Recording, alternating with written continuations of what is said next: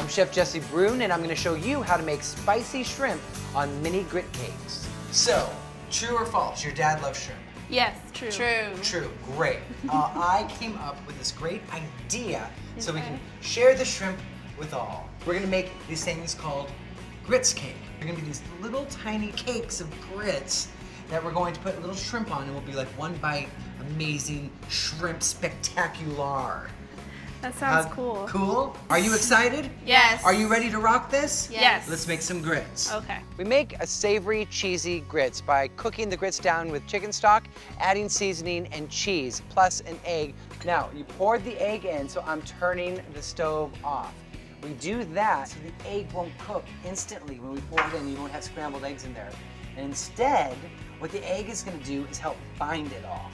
After it's cooked, we spread the grits out on a cookie sheet and put it in the fridge for about an hour. Now we're gonna be working with the shrimp. And you see that they're in the shell still, okay? An easy way that I do it is you pull the tail off, Okay.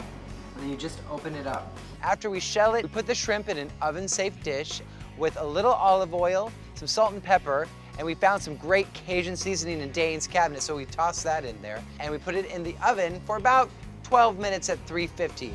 Look at that. Looks great. That is some grits gorgeousness. Now we have to get them into the little bite-sized spheres, right? So what we're gonna do, we're just gonna go right into it. Let's see how many we can get.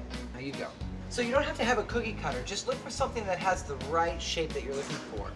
And we actually fry them up, and they create these great little savory crackers. Let's get to the shrimp. So we take one of those little grit cakes, one of these shrimp, put it right on top of each other. How great is that? That looks so cute. That looks Very delicious. cute, right? So let's make them all up. Okay.